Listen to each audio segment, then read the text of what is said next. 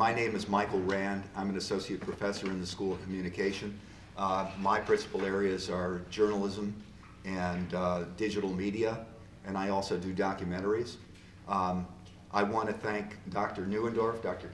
Kimberly Neuendorf, and Dr. Evan Lieberman for putting this all together.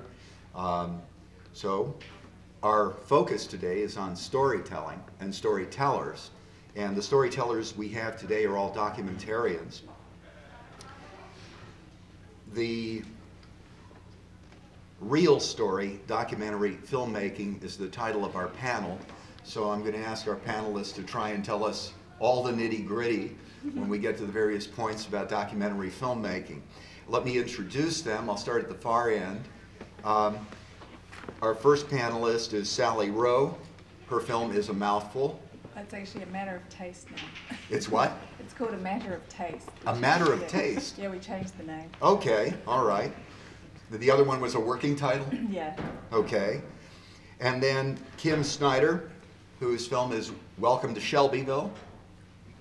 And then husband and wife documentary team, Joke Finciune. Yes. I got it right? Yes. Okay. And Biagio Messina.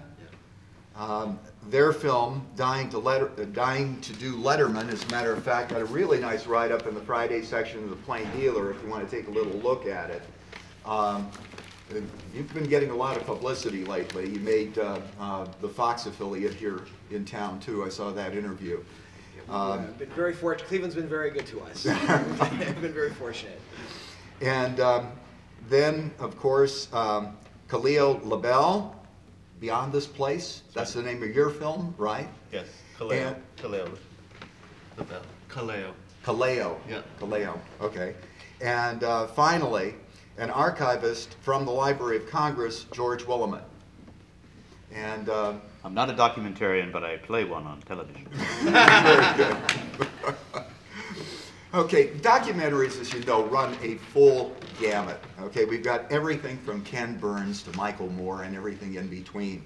We've even spawned a new genre called the mockumentary, Spinal Tap, and probably the most famous of all being the BBC's April Fool's Day mockumentary on film that was done in the late 1950s on the spaghetti harvest in Switzerland. So documentaries of and by themselves are serious business. I'd like to start off by asking our filmmakers, and we can start at the other end and just kind of work down, to ask what in their minds separates documentaries from fiction films. Well, a doc isn't scripted.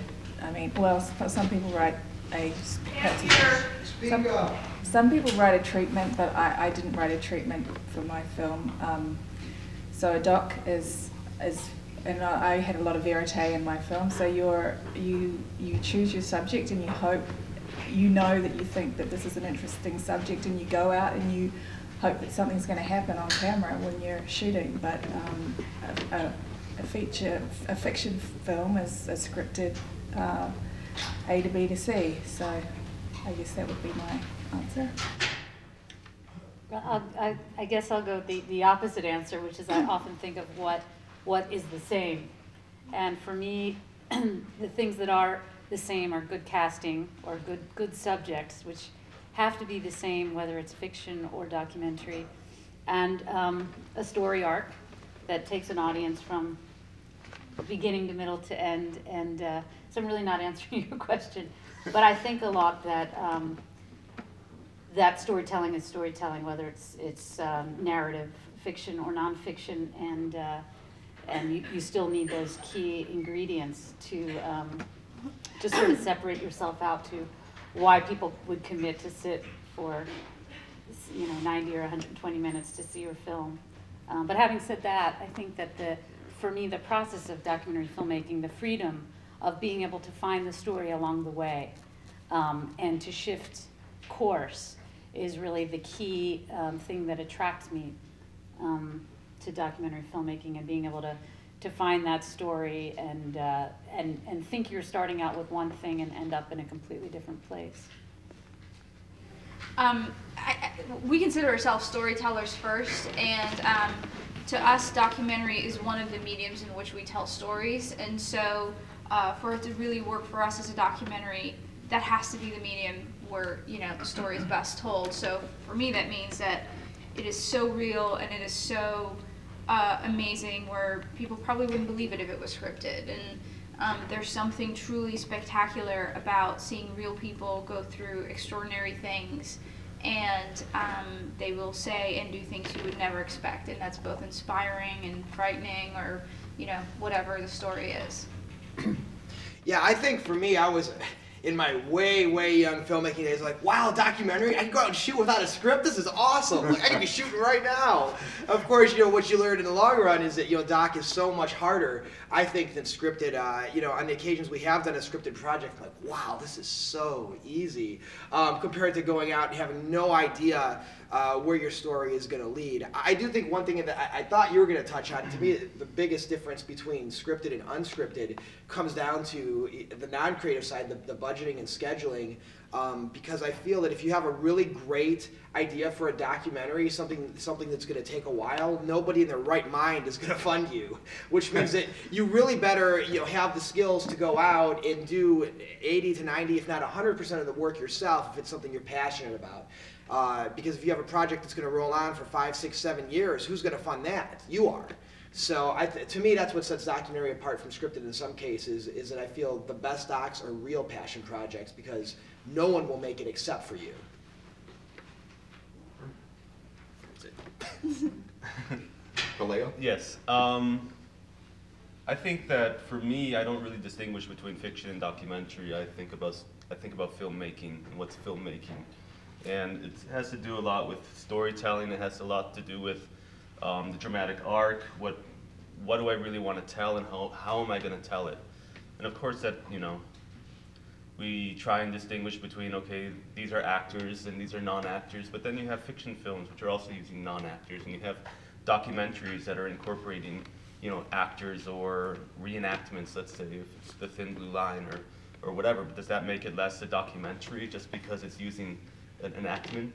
So for me, I don't really distinguish as much. I think the biggest distinguishing factor between the two for me is budgets. It's if you're submitting for a documentary, your budget is this big. If you're submitting for a fiction film, your budget is this big, and that's where it starts. So I have to decide in the beginning, okay, is this a documentary or is this a fiction film? But I think in the end, it's really about storytelling for me, and the most important factor for me, whether it's fiction or documentary, is authenticity, is what I'm interested in, telling authentic stories, not real fact stories and documenting them with the camera. It's telling something that speaks real. I've got to ask the archivist, other than separating them into categories, what's your view? My personal view anyways, listening to everyone else, when I started, I had a great answer, and now it's like, well. No, I concur with pretty much what everything else said. I was trying to sit here thinking, and a good documentary, well, see, it's got a great story, it's got good characters, it's well shot, it's got, and so does a great fictional film. So there really aren't that many differences. You might have in a documentary where more of the characters in the film are who in the film who they are in real life, as opposed to a fictional film. But again, there are examples where that doesn't happen. So no, I mean, a good film is a good film no matter what it is. Likewise, a bad film ain't nothing but a bad film, So it might be a good comedy.